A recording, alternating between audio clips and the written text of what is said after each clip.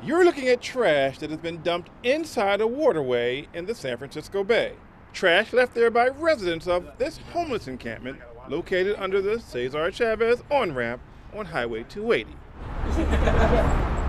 This is an area so hostile and dirty that even rats don't live long. The water around the area is so polluted, the smell permeates your clothes because the residents were using the water as a public restroom and tossing anything unwanted into the water, like these shopping carts and insulation from copper wires that were stolen from various locations. I had to wear rubber gloves and cloth gloves just to move around the encampment to show you some of this video. I tagged along with the State Safety Patrol, a unit of the California Highway Patrol that has the job of keeping watch of all state properties. They took me on a tour of 4 different homeless encampments located under or inside the highways in San Francisco. One thing that every encampment had in common: syringes, whether capped or uncapped. Uncapped needle.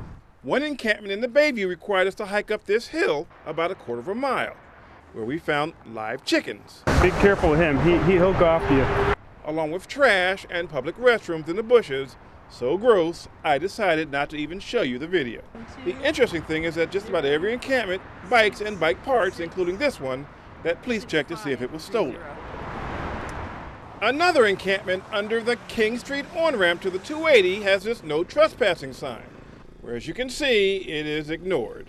In fact, all the encampments had such signs, but they were removed and destroyed by the illegal residents. And no matter how many times the area is cleaned up, On January 4th, for the same thing, trespassing and lodging. they return and the process starts all over again, being paid for by you. In San Francisco, Stanley Roberts, KRON 4 News.